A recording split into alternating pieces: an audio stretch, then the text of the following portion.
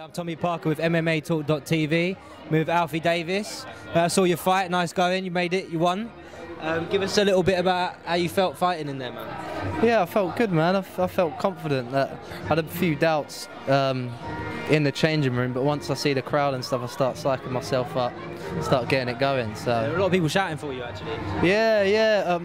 They've come watch me kickbox before. They followed me from then, and they've changed over. So it's a nice little crowd I've got going. Is that your main background then, kickboxing? Yeah. American kickboxing and full contact karate. What form of full contact karate? ECKA it's called. It's English Contact Karate Association. So yeah, you get some good guys out there. You learn a lot. They have Thai boxing techniques as well, but then you learn the axes, the spin hooks, and stuff like that. So yeah, a bit similar to Kyokushinkai. Yeah, and use a lot of the stuff from Kyokushin as well. So try and mix it all up with that. Okay, so how many fights have you had before this? This is my semi-pro debut. So yeah, trying to switch over to MMA world now. See how that goes. You enjoy it, obviously.